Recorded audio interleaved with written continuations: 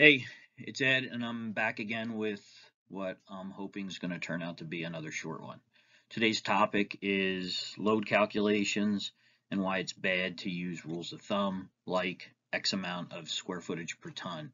And this is a perfect example, or I'm going to show you a perfect example of how that is a flawed way of looking at things.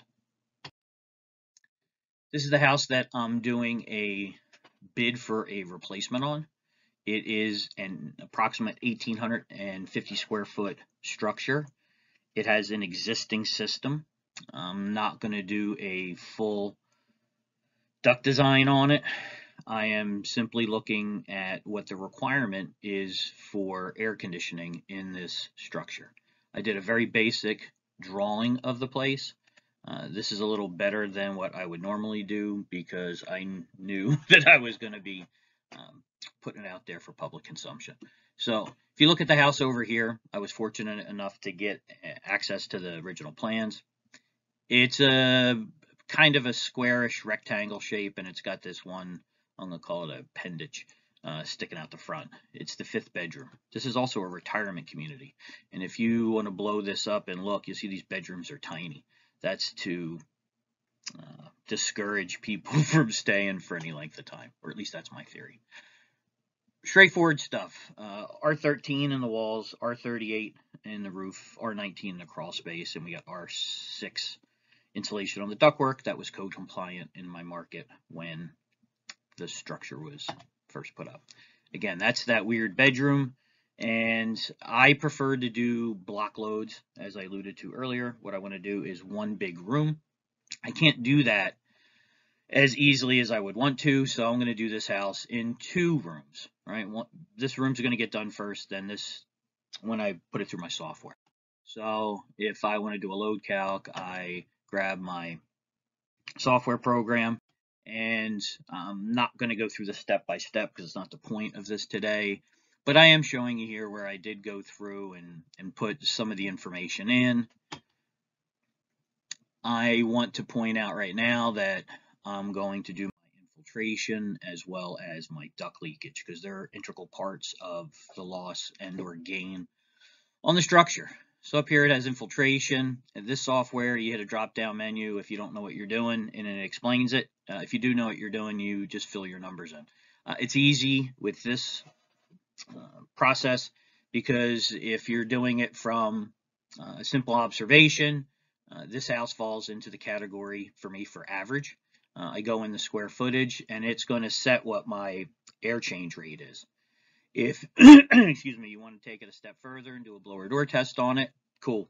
Can give you more accuracy. If you're going to do a blower door test, though, do a multi-point because it's if we're going to go through well, I'm gonna call it the hassle, but if you're going to go through the additional steps of doing a blower door test, let's get more accurate results.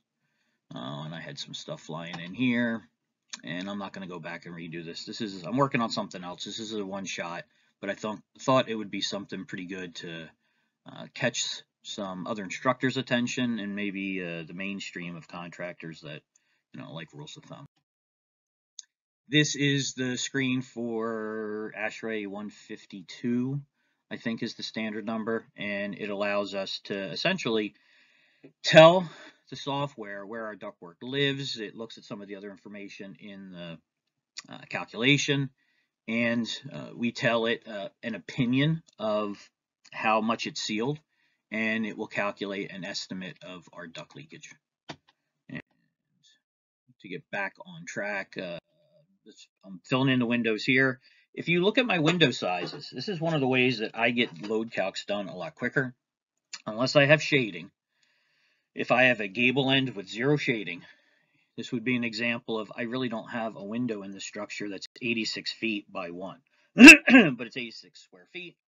Manual J doesn't care if you put individual windows in or if you put just one measurement that represents the entire fenestration to a specific direction. And that's ultimately what we need to calculate. And this shows the extent to which the information they collect is. They even want to know what the reflection off the ground is and Internal shading. If you're doing load calcs, your internal shading default should be blocking half the window. That's the guidance in Manual J. So I always use the horizontal or vertical blinds on a 45, and essentially that is going to give you a window that's half blocked. All right, I'm getting off of my purpose of what this is really about. And what it's really about is I want to show the difference between a 2-story house and a 1-story house. This obviously is based off that first picture, was an 1,850 square foot ranch. And I've completed my load calculation on that structure. I'm going to show you the reports that it generated, and I'm not going to show you all of them, but I'm going to show you what our final answer is. And it shows us that our loss and gains are here. I don't care about tons. I care about individually sensible BTUs and latent BTUs, because that's the proper path to equipment selection. But what I'm really trying to point out up here is that we came out at 837 square foot per ton. It's not 500, it's not 400, it's not some mythical number, it's a calculated value. And there you go. That's how many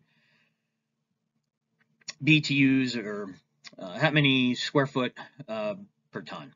That's how that was our final answer. Now, I'm going to take this a step further, and I'm going to manipulate my drawing and take it from 1,850 square foot as a ranch, and I'm going to cut half of that off and stack it, right? So now we have the same cubic volume, but this time it's stacked. So we have half the ceiling area, and some other things change, but it's still the same square footage. Or is it? So that's kind of the question here. Get the screen to advance. It's fighting with me. Oh, and I'm showing here where I changed the size of the walls, but my window or fenestration area is the same. So it's kind of a fair comparison. Not kind of, it is a very fair comparison.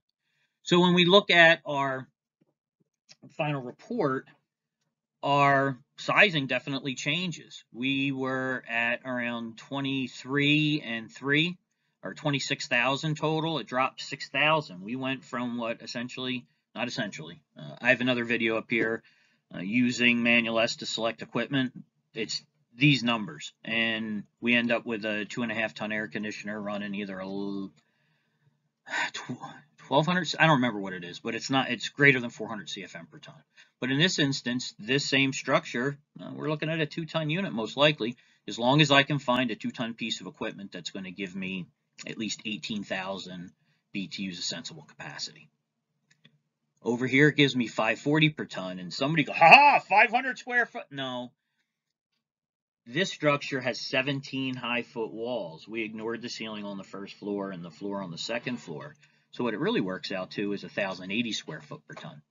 And that is very typical of when you take a larger ranch-style house and you stack it, your square footage per ton drops. It's math, right? This isn't rules of thumb, this is math. And that's a big difference when we look at some of the rules of thumb that people use. Now, I will point out that this was done in a market, a green grass climate, 90-degree design temperature. Specifically, it's Long Branch, New Jersey, which isn't that far from where I live. But it's math. Again, it's not made up stuff. It is working through the process.